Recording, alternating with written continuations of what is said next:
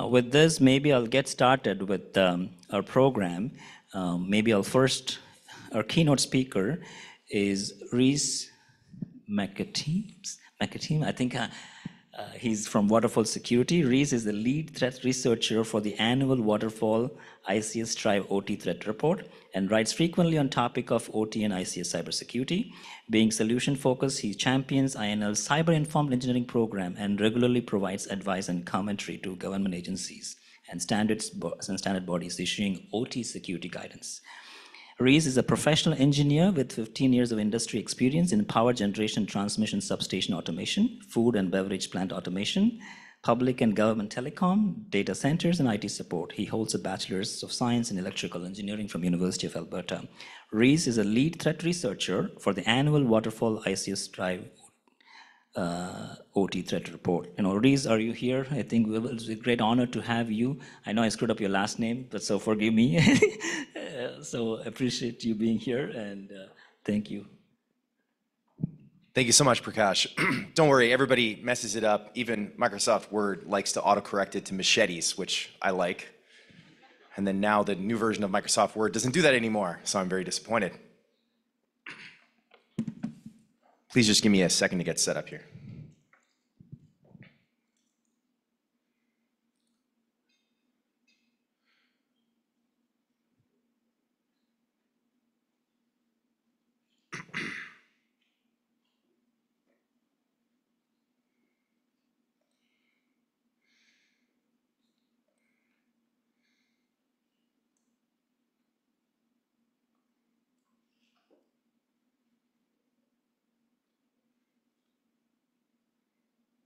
All right, almost there. You should see my very nice slideshow. All right. Thank you all. Thank you, Prakash, for the wonderful welcome. My talk today is about attack trends in critical infrastructure and industrial control systems. So my name is Reese. As Prakash said, I'm an electrical engineer, and I've spent many years in industry. And at the beginning of the pandemic, I got my foot in the door and I started working in cybersecurity with Waterfall. My job is to be a subject matter expert for my company. So in that light, I've spent many hours researching cybersecurity threat, and how it impacts physical systems. I like to use the word operational technology, but other people like to use cyber physical systems.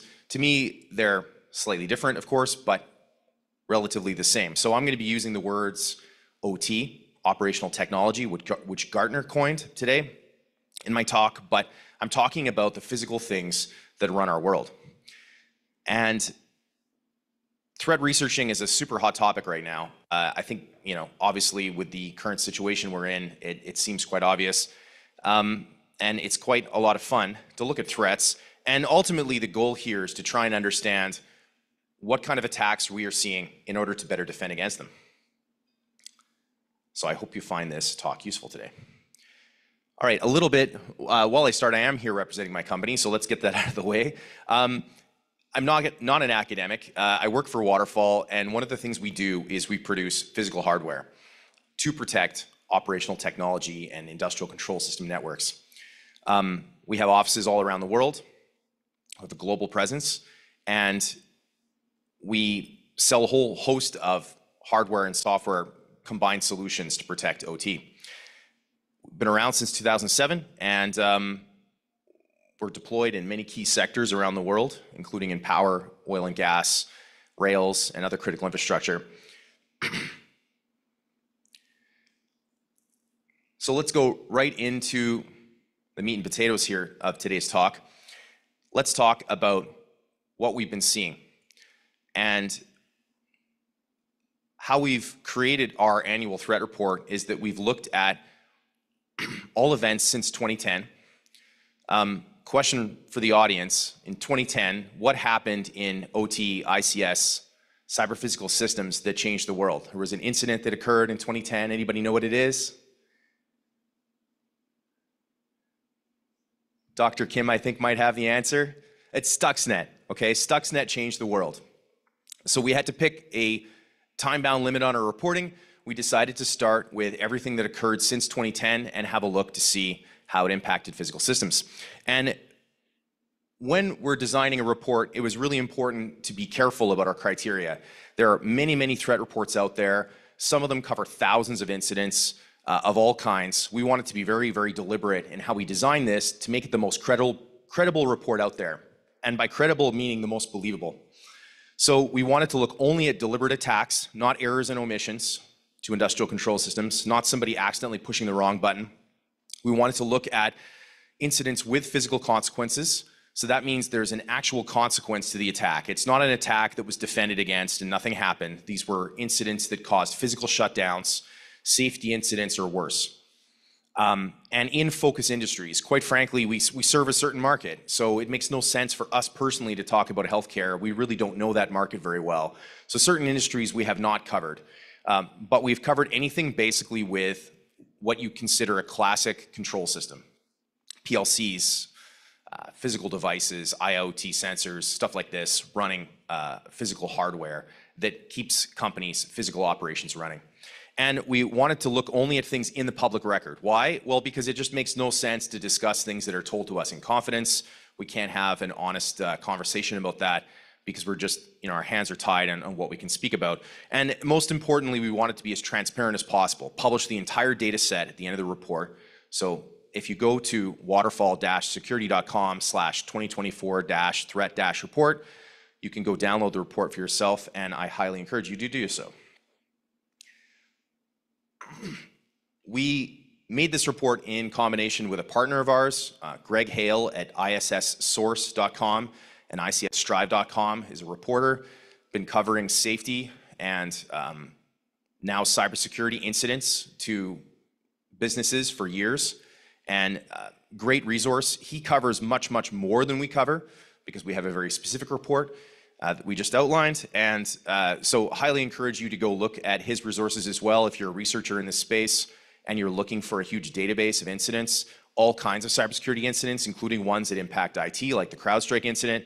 That will be in his reporting and not necessarily in ours.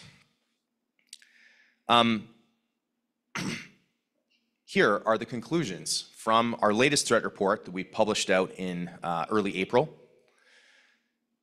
I like to, being a Canuck from north of the border, I like to call this a hockey stick graph here up on the top right. We've seen a state change in incidents with physical consequences since the beginning of this decade. So, and again, this is all based on public reporting. You could start attacking the numbers and saying, well, you only know what's reported and what you see in the press. That's true. But from what we can tell and what's been seen in the public sphere, this is what we have. Public source intelligence. And we've been, again, very, very careful and deliberate in our reporting, so the numbers are small, but we project 100 attacks will hit OT or industrial control system networks and have physical consequences by the end of this year. The reporting is based on data up until the end of 2023. Now, we've tried to look at other sources of public data to try and give us an idea of whether we're on the right track or whether we're just making stuff up. And one report I really love is the FBI's IC3 annual report. They look at things slightly differently, but since 2021, they started tracking incidents to OT networks as well.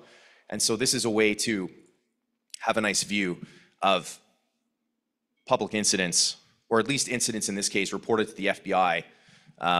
Sorry, not public incidents. Incidents reported to the FBI in America by people willing to report to the FBI. It shows a similar trend line. It shows an exponential growth. This year, the SEC filing rules, but also other financial filing rules around the world, including in the stock exchange in India, including in the EU, and filing rules in Great Britain have kind of changed the way public reporting works around these kind of public incidents. Companies are much less likely to report details on what happened to them after a cyber attack than in the past, for obvious reasons. There are consequences for saying too much and consequences for saying too little. So they're trying to figure that out right now. And I expect that will have an impact on these numbers, something to keep in mind. But the key takeaway, exponential growth since the beginning of the decade. Digging through all the attacks that are all in that appendix that we've published, we've tried to rank them all by threat actor. First of all, do we know what who the threat actor was? Can we attribute it to a threat actor? So there is a large chunk of the attacks that are unknown. That's the burgundy reddish color there. And this is all data since 2010. But of all the attacks that are known, 80% are ransomware. Should come as no surprise. Interesting fact, that number is actually slightly down from last year. We've seen a rise in hacktivist and nation-state attacks in the last year or 2 years. Again, as the geopolitical situation deteriorates around the world, we should be seeing this kind of trend. We're seeing more hacktivist and nation-state attacks worldwide. And that unknown chunk is growing this year, and I expect it to continue growing. Again, because there are consequences for publicly traded companies, especially around the world, in publishing more details about the attacks that they've suffered. Maybe some of those regulations will change and actually help bring to light more attacks than we've seen in the past, but we just really can't know right now. The future is unwritten.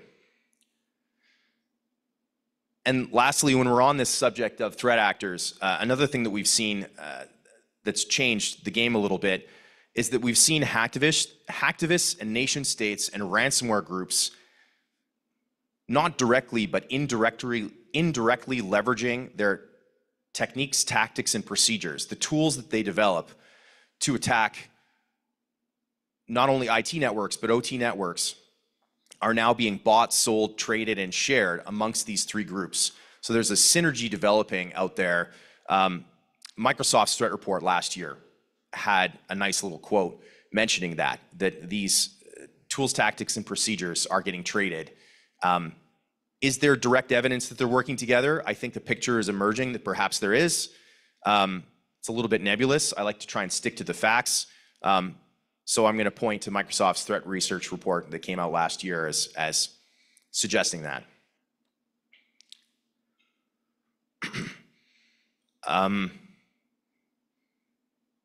Attack types. This is a term I made up. What is it? We wanted to try and figure out how OT, how operational networks are being impacted by cyber attacks. This came from feedback from last year when we published our last report. People like yourselves wrote in and said, sure, we're seeing all these attacks, that's great, but how are they occurring? So I went through every single incident and I rated them and I tried to find out, were they directly impacting operational technology, industrial control systems? Were they indirectly impacting them? Why were they shutting down? Why were we seeing physical consequences? And here's the conclusion. So for the attacks where we can find some attribution as to the attack type, the big conclusion here is that most attacks, which are ransomware, 80% in this case, are indirectly impacting industrial control systems and physical operations. This is an interesting conclusion, and it's actually about 2/3. 2/3 is a large number. So yes, we're seeing especially hacktivist and nation-state attacks directly going after OT, but the majority of attacks we're seeing are in an abundance of caution. We couldn't be sure that our physical operations were safe to run, so we shut them down. Colonial Pipeline is a prime example. That's one of those in that data set. Abundance of caution, we shut it down. Sometimes it's in their procedures. It's part of their procedures, standard operating procedure. We don't know if an attack is going to penetrate into our operational networks. We've got firewalls, we've got cybersecurity, we might even have unidirectional gateways or other data diodes. We just don't know, can't be sure. CEO makes the call. It might even be written into the NOC, SOC, or other operational centers procedures. You got an operator sitting at a console and his job's to push the big mushroom button if you aren't sure if the attack got in or not. And dependencies. Dependencies are another massive one. CrowdStrike was not a cyber attack, but it illustrated that when you're dependent on other software services, systems, technology, if those are impacted by a cyber attack and your physical operations rely on that technology to run, you're going to shut down. And that was 1/3 of all attacks that we were able to rate. Industries. Again, we don't cover all industries in our report. We're very clear about that. But here are the ones that we do cover. We've decided to split things up into discrete and process manufacturing. Discrete manufacturing is, we're going to make a car. We're going to take components that are already manufactured, assemble them into a larger whole. Process manufacturing is, we've got chemicals, we've got stuff, goo, that we're going to turn into an end product. We're going to make a plastic jug today, a water bottle. By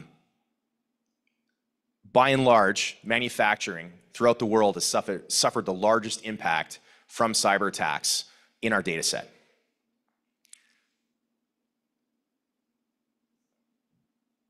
What else have we got here?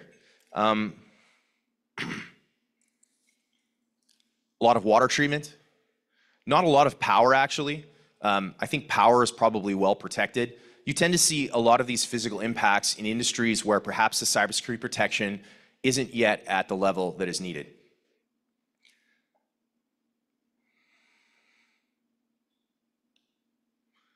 Geographies. We went through, we looked at every incident, and it gets tricky with multinational companies to figure out which geography should we place them into. We tried as much as possible to be as real as we can. So if an incident impacts, let's say like Bridgestone was attacked by ransomware and they shut down all plants throughout North and South America, that's a tough one to attribute to. We ended up just putting United States as the country in that geography because for the most part, most plants that went down in that incident were in the United States. In other cases, we've tried to put the headquarters of that organization into our category to come up with a geographical statistic. But everything is all transparent, so all the data is there. You can go and have a look at the incidents and the countries impacted. And one of the things we're seeing without any big surprise is that the United States, Canada, and Germany are trading always, every single year, for the top 3 spot in having the most impacts from cyber attack. Why? My speculation, I think it's fairly straightforward, is that this is where most of the world's goods are manufactured and where most of the industrial base is concentrated. And most of the other countries around in the top 7 here are also related to this. G7 countries and industrialized nations that produce some of the world's best technology and products are being heavily impacted by this. However, keep in mind that we can't report on things that aren't public. And in certain countries, certain information is not made public. We just don't know what has happened to them and whether they have been impacted by cyber attacks. So keep that in the back of your head. But this is what we've got for attributable attacks. High-profile ransomware incidents. There are a lot of them. Last year, Greg and I sat down and looked at the financial numbers. So keep in mind that very few companies publish financial numbers in terms of the actual cost of the attack. Usually they're companies that are publicly traded, so they must report. And now the SEC filings and other filings around the world, London Stock Exchange in Mumbai and India, et cetera, now are starting to publish these figures, and we're getting a better picture of what's going on. However, it's still very rare to actually find incidents where we can see a financial cost. It's getting even more rare now as time goes forward to see some admission of downtime. Even downtime the reporting is getting pulled back a little bit. But downtime also matters, so you can kind of figure out an estimate of how much an organization lost by the amount of downtime they suffered as well. So examples here from last year, Dole, food and beverage, 4 sites were hit around the world. Combined 16 million in including restoration costs. That came directly from their SEC filing. Led to spoiled food shortages across the United States. Granules India, a pharmaceutical manufacturer, in a national stock exchange filing in India, reported a significant loss, lost 40 days of production. I believe if you actually go back and look at their reports, by the end of the year, they recovered their losses. And so I actually reported that they didn't lose anything, but they initially reported a $40 million, They didn't have a number on that. A significant loss. That was their exact words in their NSC filing. MGM Resorts. This is one that we actually were not going to put in our report. Why? Because we're very strict about our reporting, and we weren't really sure how to count this. They're a casino, and what went down? Effectively, their building management systems completely went down because they were dependent on cloud managed services. There are stories of people walking through the hotels and all MGM's properties in Las Vegas, and all the doors were simply just all unlocked. Their control systems were all, their building management control systems were all tied into the cloud. And so when they lost cloud services, they lost everything, including the ability for the front desk to issue key cards and make sure that their properties were secure. So we counted it because we count building management control systems. If it wasn't for that, we wouldn't be counting. Things like business, what I call business consequences, not being able to bill or charge customers at the front desk, we don't count. We see that more of as an IT and a business consequence thing, which it matters, but that's not our focus of our reporting. We counted it because of the building management control systems. And there's more. MKS Instruments makes really high-end tooling for chip manufacturers. They're not the biggest tooling manufacturer for companies like TSMC in the world, but they are very, very important. Massive loss here because not only they lost 200 million revenue, but another company that they supply with their tooling also lost 250 million as a result. So the combined incident here impacted two organizations, just a phenomenal amount of money. I saw a great report in Security Week this week. I pushed it out on my LinkedIn because I thought it was great, claiming that, well, we're now seeing, $1 million impacts. Yes, but we're seeing this too. $500 million is now becoming commonplace. We talked a lot about this. Let's move on to the next slide. Supply chain attacks. This is something that we've seen a resurgence of in 2024. NotPetya is probably a classic example of a supply chain attack where you've got Ukrainian tax package software that accidentally malware just gets spread throughout even more computers because it spread externally. Haven't seen many for quite a while, and they've come back in our data set by the end of 2023. Some of the ones that I saw that were quite interesting to me, I hope they're interesting to you, because there's something new that you may not be thinking about, were three. Polish Rail accuses a supplier of rail cars, Newag SA, of sabotaging the rail stock that they have purchased from Newag. What happened? Basically, they complained that there was a firmware time bomb inserted that would prevent them from repairing their own trains in their own yard. So they bought this rail stock from Newag, they brought it into Polish Rail, they've got them in the train yard, and they're trying to service this equipment, and basically they find that they can no longer move their rolling stock anymore. The firmware inside has noticed that they're not going to an authorized service provider, which is the manufacturer, and has killed all their trains. I see this as actually a cyber attack. It's code inserted into firmware, into systems that basically prevent them from working properly. Now, we could go on and on about John Deere and other manufacturers playing similar games, but this is a supply chain attack. You've now put firmware throughout your entire supply chain that leads to physical consequences. We have rolling stock that's no longer moving out of train yards after maintenance. Orca FPV headsets, very, very small company, a startup. They make immersive VR headsets, whether for hobby use or military, allow you to basically see first-person view of what your drone sees as it flies around the skies. Basically, they're a software supplier that they've partnered with in the same co-working space locally. And I believe they're in Hungary, if I'm not mistaken, but it's in a report. Basically has sabotaged the firmware. Another time bomb attack where after a certain number of days, the headsets no longer function. Unless, of course, you pay a bunch of money to the software developer who feels he got screwed by his business partner. And anyway, so a unique example of a supply chain attack. And third, the CrowdStrike, everybody's talking about it. It's not a cyber attack.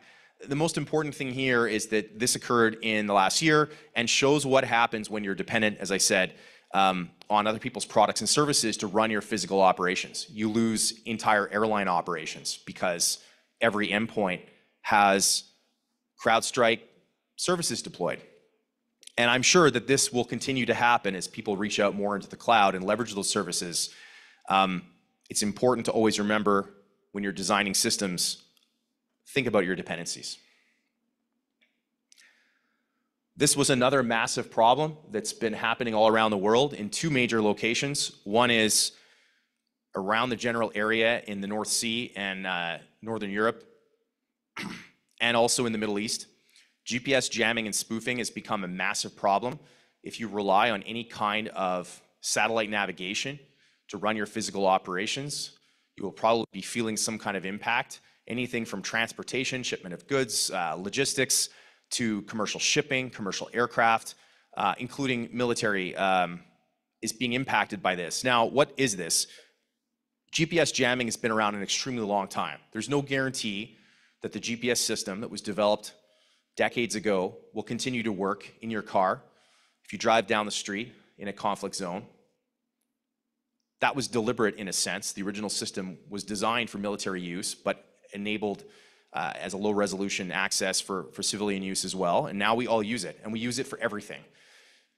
Your Lyft ride, your Uber ride, whatever, you know, and just getting your food to your house, your coffee in the morning gets delivered. And without GPS, those systems will completely fail.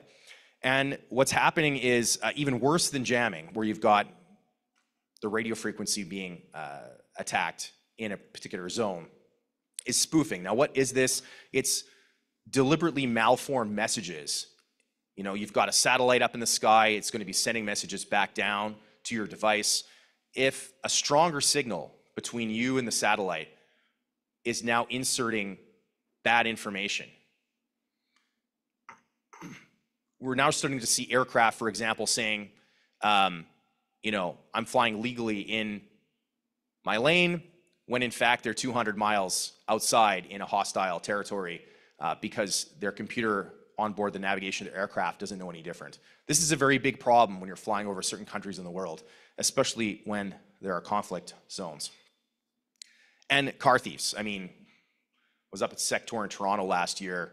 Some of the people at booths selling cybersecurity services were telling me that, oh yeah, you know, my brand new Toyota I just got delivered last week vanished from my driveway in the morning. The bottom line is, when you're dependent on systems, you have to think about how they can impact your physical operations. And a huge near miss was a big talk was an attack on critical infrastructure in Denmark. SectorCert is an organization that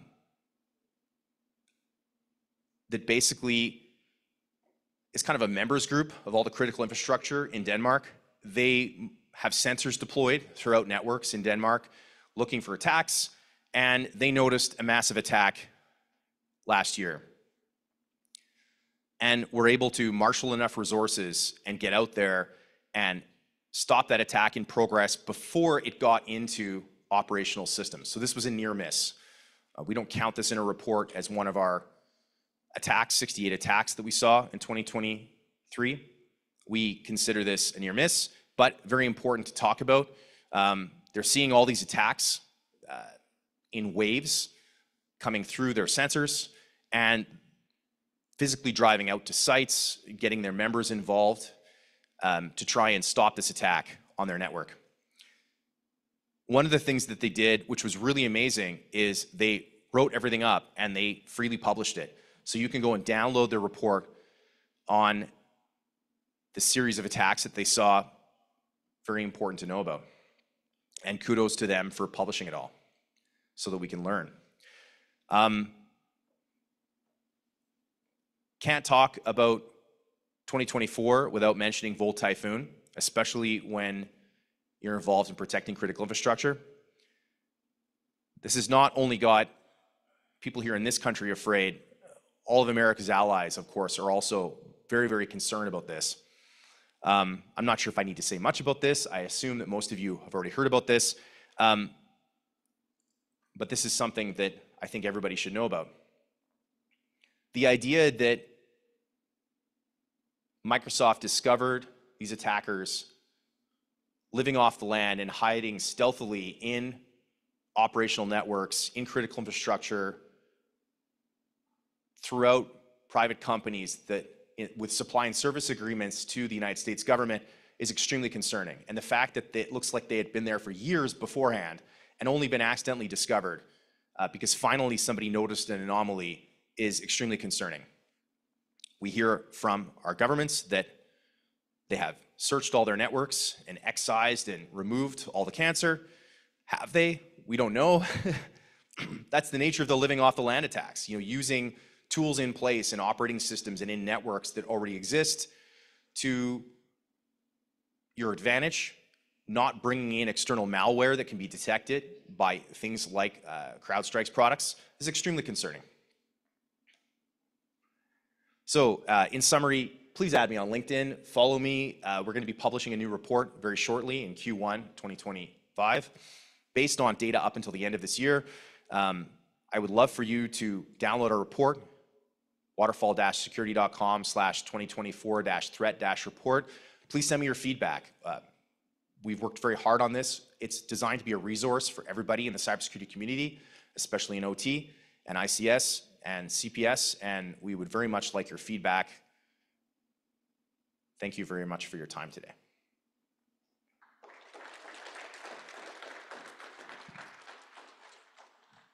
Now we can take questions. So can you raise your hand if you have questions so we can, yes.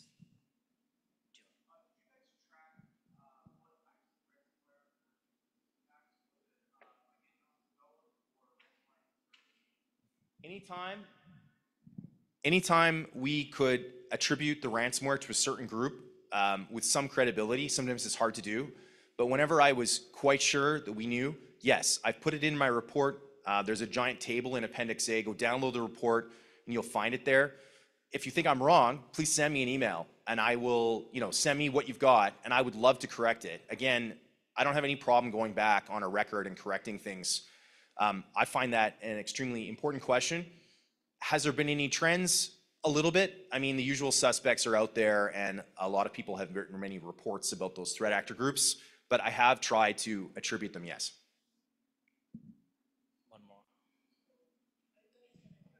There's a mic coming in. Oh, sorry. So are you guys connected to any threat sharing platforms? And if the answer is yes, the second part of my question is, are you part of any rule writing procedure as well or not? So, no. It's actually quite difficult to do this kind of research. Very few platforms out there or resources online or databases that I've found specifically focus on OT networks and things that our customers care about and on physical consequences. We've partnered with Greg's organization because he does have an online database and he's added some filters and so on that help us, for example, select only OT attacks and ones with physical consequences. But in terms of threat sharing platforms, we do belong to some. Some of them we're not allowed to talk about. We've signed NDA agreements. So it gets a little bit dicey. But if you've heard of any you think that would be directly applicable to this use case, which is OT with physical impacts, I'm all ears. I'd be interested in signing up for any that would help me basically accelerate this research and make sure I don't miss any incidents. All right, thank you. More questions? Any questions? Any more? Yes, one more from Dean Mary from Dakota State. Thank you very much. I have done a lot of work with OT on the defense side. So that's kind of where my background is. And we obviously work very, very close with CISA. And so I'm curious, because I've done multiple presentations on the cybersecurity of the IT, of the OT, in Sweden recently, and it's something that we've talked about. And I hadn't heard about this. So I'm really appreciative and really followed kind of your cases that you've been talking about. But just curious then, talking about the relationship with the government entities, which largely would be CISA, who has the national responsibility for that. Can you just talk a little bit about that relationship, and if there is any, and if not, is it just because we're a private industry and we're really looking at it from a cybersecurity perspective, separate from government impacts? Just curious your thoughts on that. Waterfall's always been well connected at CISA. We often speak, not necessarily me personally, but my boss Andrew Ginter does often. We collaborate as closely as possible. Being a Canadian, you can see by my poppy here, it's almost Remembrance Day on November 11th coming up soon. We're connected with our government as well. As a private company, we work very, very closely with governments around the world, including the Nordic countries, including in the EU. And while we sell product that protects OT systems, and you can come see me at my booth after and we can talk all about it. CIS's mandate has changed a little bit, but not really. I mean, in terms of their focus, they seem much more focused now on software vulnerabilities, which is great. There's a lot of software vulnerabilities. I think the NVD has like 17,000 backlogged vulnerabilities. That's what I've heard in the news anyway. So there's a lot of work to be done. The focus has changed a little bit. It used to be that there was more focus on protecting operational technology and industrial control systems, and this is normal. You have a change in focus depending on where the needle is moving. And so while we're very, very focused on protecting OT with physical hardware, and the shift has changed more into the software side, we've always been collaborating, and we're always looking at anything we can bring to the table to help defend critical infrastructure, not only for private industry, but for government is important to us. Thank you. Questions? Any more questions? I have a question. Is your threat report available for public on your website, or is it accessible? Okay. What is your advice for students? Since more students are listening for this conference, in terms of OT, what do you want to provide some thought as you're closing?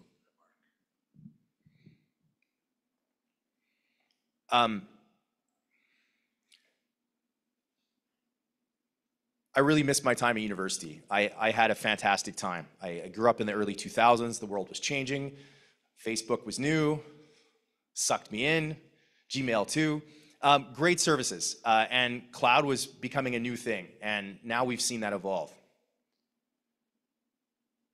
The hacker community and cybersecurity is not a new field.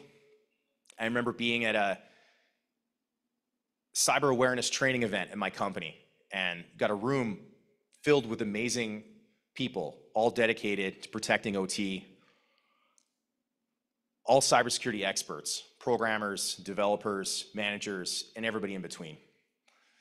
And we've got this young lady in front of us, trying to remind us not to get phished.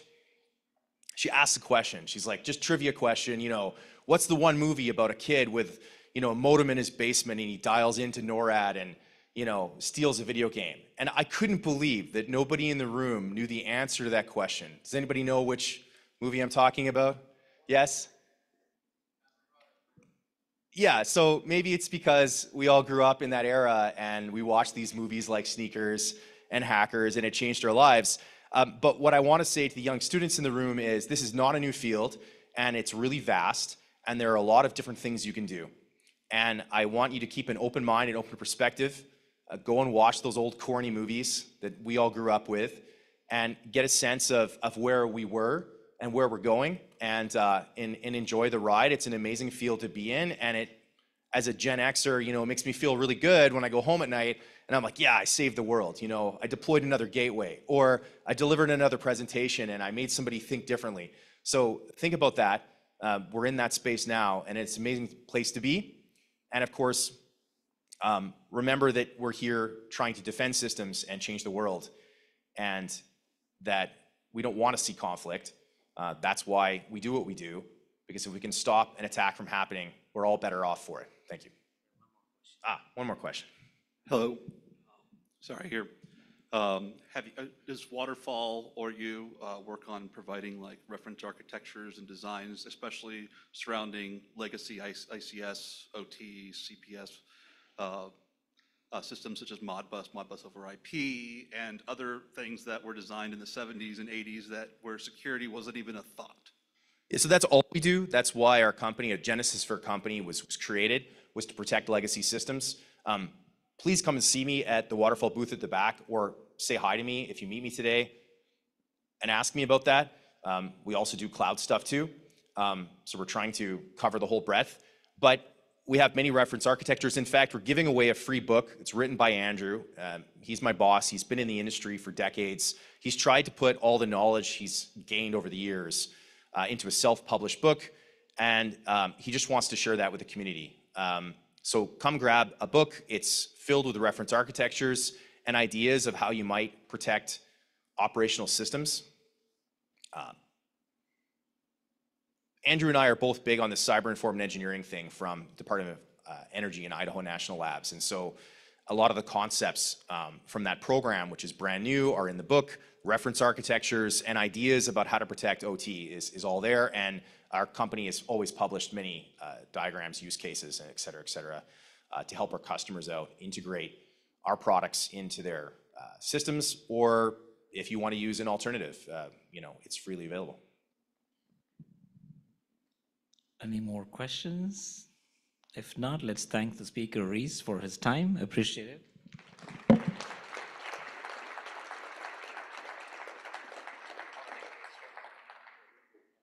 I get an awesome plaque. This is a first.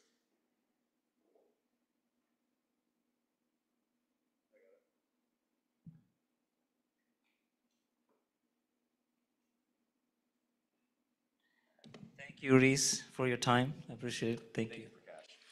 And Waterfall has been a great support for the CAR Symposium even last year. And there is free books for students or anybody on engineering grade security at their desk or their booth. So I encourage highly to grab that second new version that's been released. We have a lot of books there. So that's something, a good resource for you to familiarize with OT